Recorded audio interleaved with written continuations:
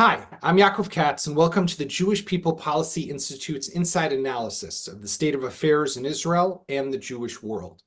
There's no hiding the growing divide and rift right now between Israel and the United States. It's totally out in the open after the decision earlier this week by the US and the Biden administration to abstain at the UN Security Council on a resolution calling for an immediate ceasefire. And then there was the subsequent decision by the government of Prime Minister Benjamin Netanyahu not to dispatch a delegation to Washington, D.C., which was supposed to be participated with by Strategic Affairs Minister Ron Dermer and National Security Advisor Tzachi Hanegbi to come to the U.S. and discuss with the Americans the pending Rafah operation. I couldn't be joined by two people who are better equipped to discuss this very urgent and important topic. Ambassador Dennis Ross is the co-chairman of JPPI's board of directors and a member of consecutive and prior Democrat administrations in the United States, and Professor Yedidia Stern, the president of JPPI. So Dennis and Yedidia, thank you both for joining me today. Dennis, I would like to start with you and look at how this is really being viewed in Washington right now. The decision by Netanyahu, obviously, to cancel that delegation. Now it's back on the table, apparently. A delegation might be coming sometime in the next few days. But also just looking at the bigger, wider issue at hand, which is do we really have to fight with one another? Well, the short answer is no. And yet we're seeing a reality here. Now, partly, I would say, in terms of President Biden, it's an election year. His own base within the Democratic Party has real problems with the character and scope of his support for Israel, real problems with the way they see Israel conducting the war and so forth. So he is feeling a need to demonstrate that he's not indifferent to the combination of the humanitarian conditions within Gaza, but also he wants to show that his approach to Israel, where he was embracing Israel, showed this is the right way. This is the right way to approach Israel. The reality is also that there's a very profound shift in public opinion in the country, tilting against Israel right now. There's a Gallup poll out from yesterday that shows that 55% of the American public does not support Israel in Gaza. It's quite extraordinary. Here we are almost 6 months after October 7th. And to see that kind of a shift is pretty extraordinary. So it's not a huge surprise to me that you would see the administration try to position itself at least a little differently. But I would also say, and I'll let Yedidia address this, there's obviously a set of political considerations on the Israeli side as well. One of the interesting things is that while the prime minister made a decision in response to the abstention not to send a delegation, there was already an Israeli delegation here headed by the Minister of Defense with his most senior assistants as well. And of course, what did they talk about? They talked about the issue of Rafah and what the operation could be. That was supposed to be the whole purpose of this other delegation going. So it's not as if the substance of what was supposed to be discussed wasn't addressed anyway. There's a kind of interesting political positioning, I guess, on both sides. And I would just say that while there is obviously a set of political considerations in Israel, one factor that should shape some of the Israeli decisions should be not just where President Biden's coming from, but what's happening in the U.S. as a whole. So Yedidia, on that point, here in Israel, I wonder if you'll agree with me.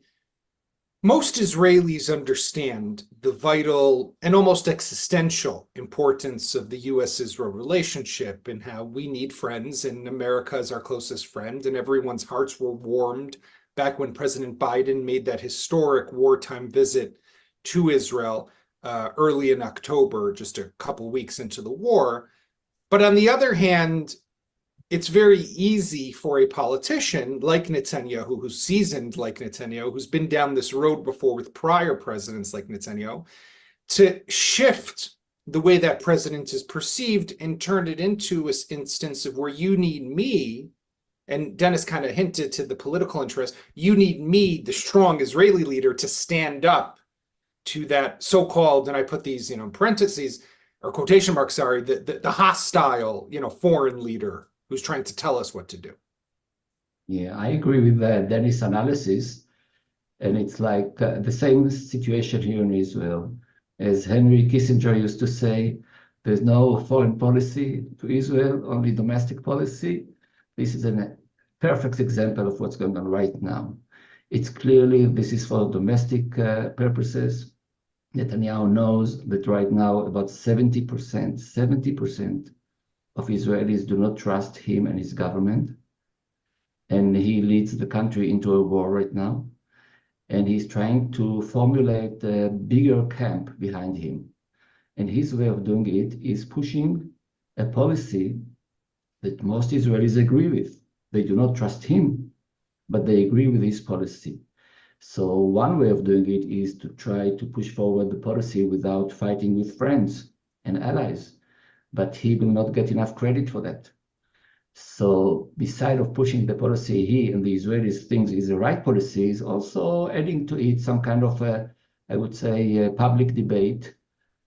If you ask me, not in a smart way, I understand the reason, but not in a smart way when you think about the general interest of the best interest of the state of Israel. And we are paying price for it. Right now, when we ask JPPI, ask Israelis, what do you think should be the Israeli response to the way America is treating us right now? We asked it last week, actually. The answer is that about 45% saying Israel should stay with their own goals, with our own goals, and do not, if America is not agreeing, that's fine with America. We should not consider it seriously. Another 41% saying, well, only when it comes to national security, we should fight with America, but not on the rest of it. Take, for example, the issue of the humanitarian aid. I think Israelis can really understand that beside of being Jewish and human, it's also our political interest to be responsible to give humanitarian aid through Ashdod, through Israel to Gaza and find a way of doing it. It will be a win-win-win situation. But I think this is one example of how Netanyahu is using the anger of Israelis and also the threat that they feel from Gaza and inciting a problem where you don't need it. What I kept on thinking about this past week is that only imagine, and I think all three of us can imagine this happening, if Netanyahu was in the opposition right now and you had the Bennett-Lapid government in office and they would be sending a delegation to coordinate with the Biden administration the operation in Rafah, what would Netanyahu be saying? He'd be like, oh, this is a great thing. He'd be saying, you guys are betraying Israel. You're going to America. America's dictator. I mean, like, it's a whole twist on things, but that's the cynicism, I guess, of Israeli politics. So, Dennis, the thing that I keep on thinking about, though, is that Americans are smart. They understand the big picture. They know that Hamas needs to be defeated. They know that Hamas, whatever defeat means and victory means, is a separate question. They know that Rafah is important. They see the strategic value. They know there are those battalions there. They know that there are the tunnels along the border there. Yes, there are the displaced Palestinians who were pushed down there in the initial days of the war when Israel sent them from the north to the south. But why are they trying to, and some people would say, chain Israel's hands here and not want Israel to go in there and get the job done? I think if you listen carefully to what the administration is saying, they agree exactly with the premise of your question, not so much that they are trying to prevent Israel from doing it, but that they agree on the strategic objective. The strategic objective, by the way, includes having to deal with Rafah. The administration has been very clear. We agree. You have to deal with Rafah. By the way, their approach to Rafah goes beyond only the 4 battalions. Because you take care of the 4 battalions, but you haven't taken care of Rafah and the Philadelphia corridor with a clear, basically with a clear plan, mechanism, and program to ensure that this can't be a border that is a sieve, underground and above ground. So they look at both dimensions of it, but their concern is you've got 1.3 to 1.4 million Palestinians crammed in there, and they don't see how the Israelis can carry out the operation there without a human debacle. So what they're saying is, come and lay out your plan in terms of evacuation, and we will we have some ideas about how militarily you can deal with those battalions. Let's talk about it.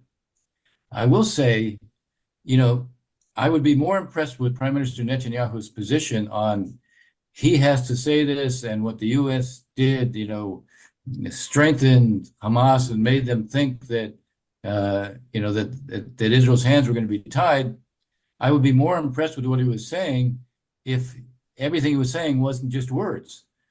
If he wanted to send a message to Hamas that this was for real, why isn't Israel evacuating the people from Gaza now? The minute they would start evacuating, that practicality would send a message that they're getting ready to do this. But there is no evacuation taking place. So it's a little hard to take some of the words seriously, and to be fair, the administration is also looking at that way. We keep hearing from you, you have these plans, yet when we ask to see them, they're not presented to us. If you want to reassure us about what you're going to do, then go ahead and reassure us. Now, I will say this. I do believe that Tony Blinken, when he was in Israel last week, felt he had good discussions. And I can tell you, I know that Gallant, who was here, also feels, and the administration feels, they had good discussions. So you have this public presentation, and I will say public noise. You have some practical discussions going on. I would just underpin what I said. If Bibi was really serious about signaling Hamas, then he would begin the process of evacuations, because that would be very clear that, okay, we're getting ready to do this.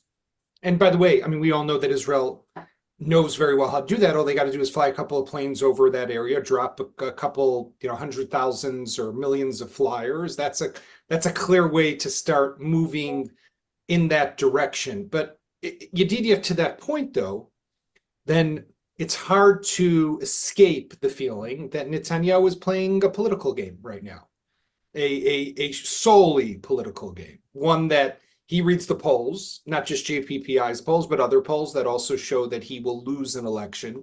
He's got the Haredim breathing down his neck right now, the ultra-Orthodox, over the draft bill, that they're not getting to a compromise. And the irony is that even with the failure of October 7th, what might bring down this government is that age-old issue that has just never been dealt with in throughout Israeli history, the draft of Haredim into the IDF.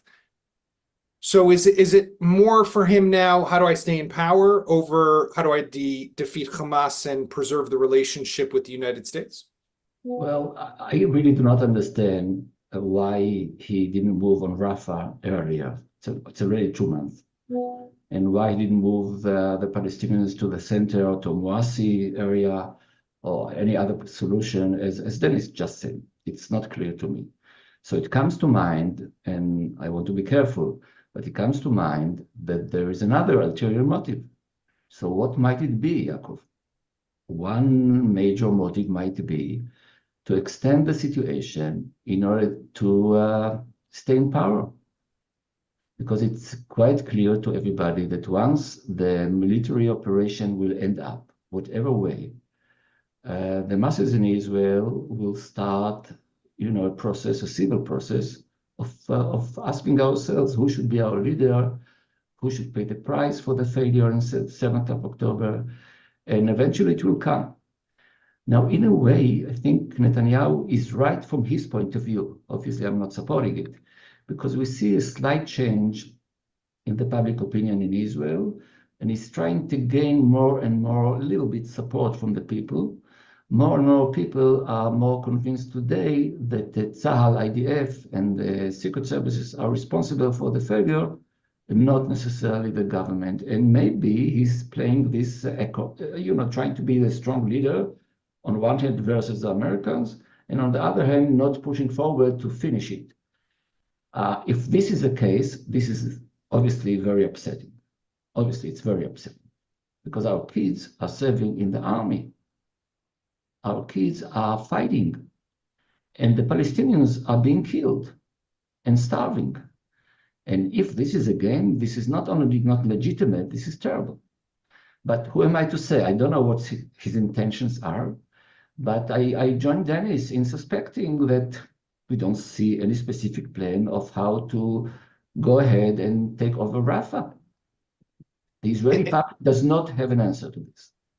And what's amazing, and also listening to what Dennis was saying, and you know, the poll that you cited from JPPI is everybody's aligned in the need for this to be dealt with. Yes. Then why are we not moving in that direction? You know, Dennis, I do want to touch on the poll that you mentioned from yesterday, the Gallup poll, which made a lot of headlines across the U.S. You know, I mean, there's a lot of questions that we could wonder why that's happening, right? And why there's been this steep decline in support for Israel. And it's not so, you know, we've seen that steady decline since the beginning of this war. Is it the images that are coming out of Gaza? Is it the Netanyahu government? Is it the fact that this war is just not ending? Or is it that there's some trend that's taking place in the United States that really, in the Democratic Party in particular, people will say it's the wokeism or whatever it might be, or the elections that's really changing this? Or is it everything? I do have a feeling that it's a kind of a combination of all these things. You know, I do a lot of speaking on college campuses. And for the last 15, 20 years, the BDS movement, the Justice for Palestine movement has created a set of mantra, short talking points that sort of depict Israel as part of this, you know, oppressive class, that there's they have basically connected with the idea of intersectionality, and they have this worldview that they're connected to, and that has been on the campuses and in faculties, that basically talks about white privilege, you know, oppressor and oppressed, inequality, and those points, I think, were there but never really struck a chord. Suddenly, the images coming out of Gaza made them more resonant, and so there's more of a following because of that. We've seen, I think, the coverage in the American media again has become riveted on the images coming out of Gaza, and it made it, in a sense, it seemed to validate all those who wanted to castigate Israel and describe it a certain way. It certainly wasn't helped by having an Israeli government with extremist members in it like Smotrich and Ben Gvir, who basically want to expel the Palestinians. And so all that tended to come together, and what you have now is you have a real shift. I mean, I feel it. And I think it's obvious if you have a different Israeli government that makes more of an effort to, you know, to emphasize what I would describe as historic Israeli values that have been the key to I really say they're the foundational element of the U.S.-Israeli relationship, which has always been based on shared values. Having an Israeli government that seems to embody those values, I think, will help. This is not going to be a quick turnaround, however. You know, whenever you have a kind of a slow process where attitudes are changing, and then they kind of flip for a reason, the ability to reverse that is going to be, I think, quite limited. It doesn't mean you don't make the effort. On the contrary, you have to make a very determined effort. You have to be very focused on it. You have to re-elevate these, you know, these kinds of images and values. And you also we have to do a collective job of also pointing out who shares these values and who doesn't. I mean, one of the things that is remarkable to me, I am not indifferent to Palestinian suffering in Gaza. And I'm also someone who believes ultimately a one-state outcome is a disaster for Israel, and is also a guarantee for a perpetual conflict because of the simple reality that you have two national movements with two separate national identities. They're not going to coexist in one state. Now, that doesn't mean two states is available anytime soon. It's not. But one of the reasons it's not available anytime soon is on the Palestinian side, because the Palestinians, in a sense, at this point, may offer the slogans of support for a Palestinian state, but they do nothing to actually build a Palestinian state. You know, if one says that Palestinians have, as a people, have a right to a state, that also says at the same time that has to be joined with, they also have to have the responsibilities. Right. And where are the examples of the responsibilities? And that's not just in terms of building the institutions of statehood, which they have not done, but it's also, where's the manifestation of a genuine commitment to coexistence?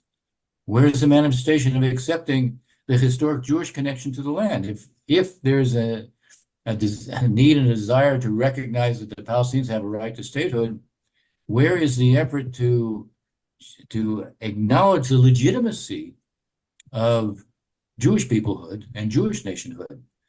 All this has to be part. If you're talking about Palestinian rights, it also has to be joined with Palestinian responsibilities. Today, here in the States, if you look at all the coverage, there's absolutely no discussion at all of Palestinian responsibilities.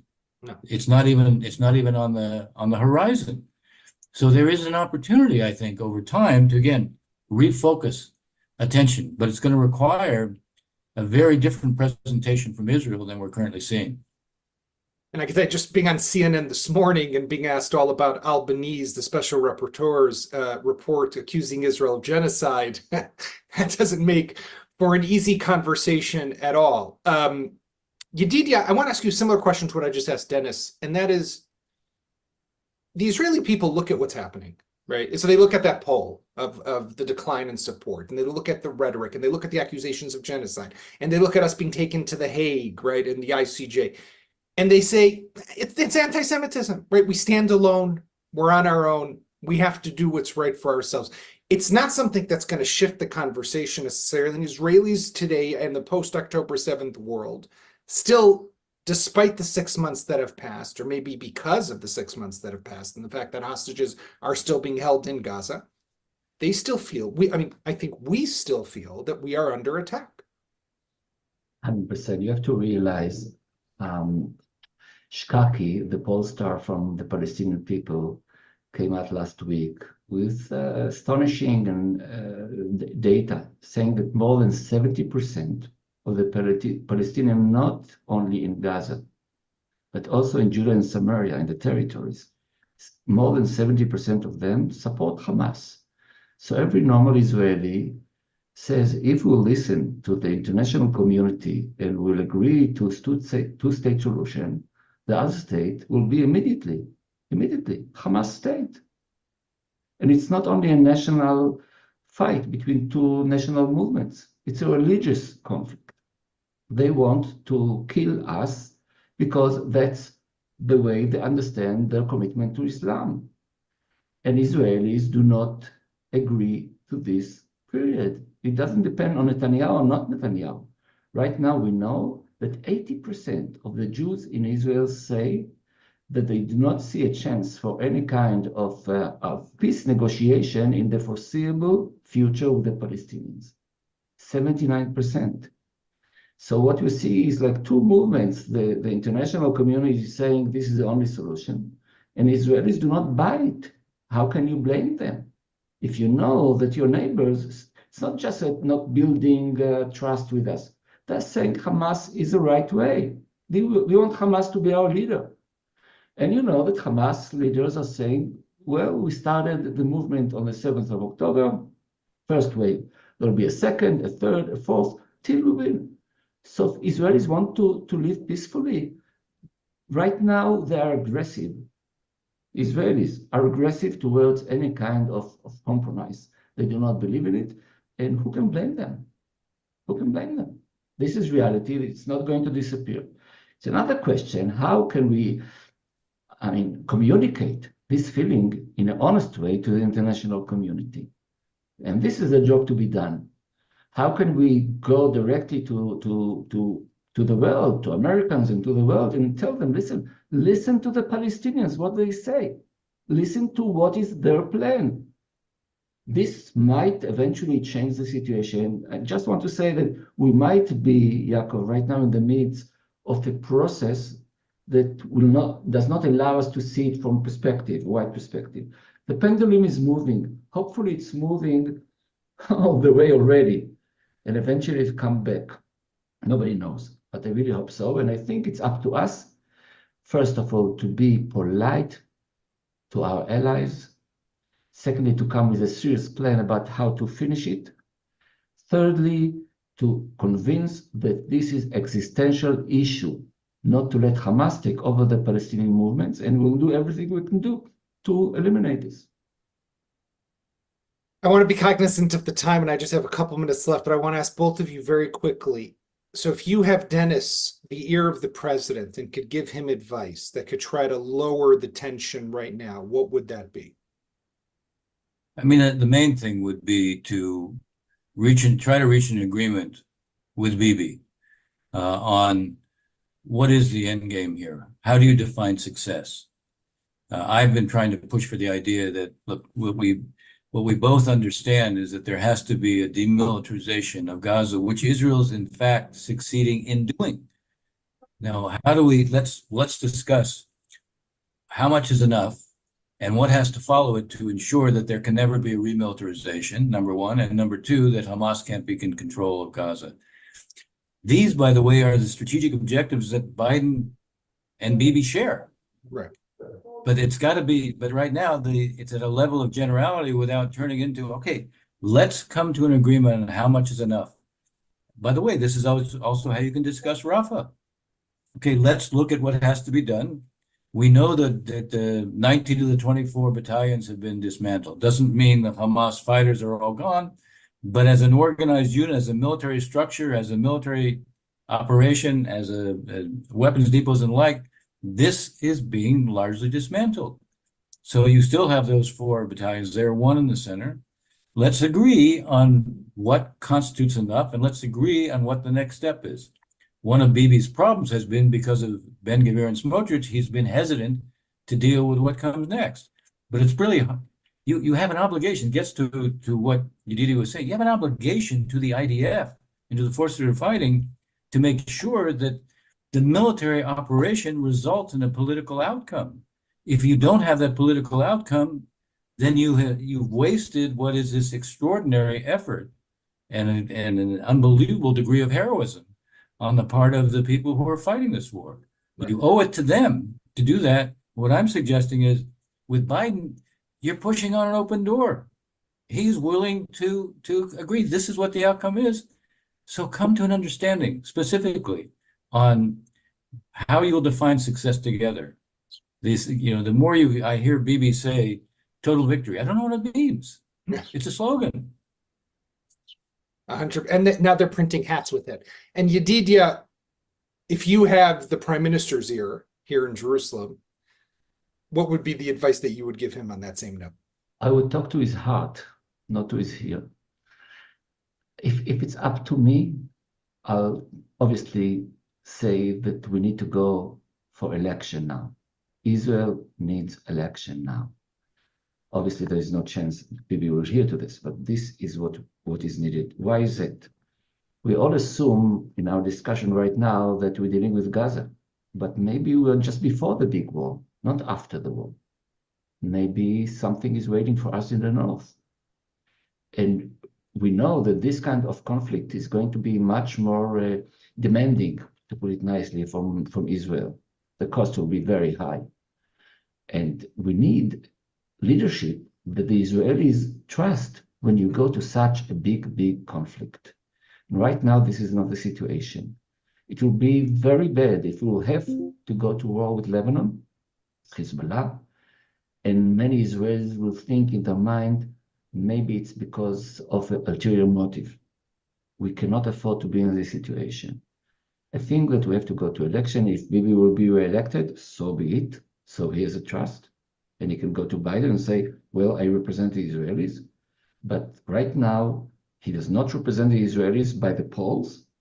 And I think we need to reassure ourselves and the international community that we have a leadership that we decide is the right leadership for the situation. That's why I call for elections. There is a high cost for election.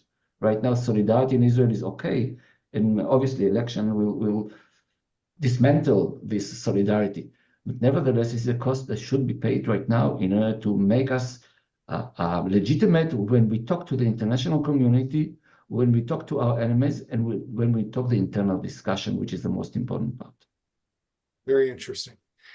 Dennis, Ross, and Yedidia Stern, I want to thank both of you for joining us, and to thank all our viewers and our listeners, wishing you all a safe and happy weekend and a Shabbat Shalom. We will be back here on the JPPI podcast on Monday and Thursday next week. In the meantime, thank you very much. Thank you, Yaakov. Thank you, Dennis. Thank you.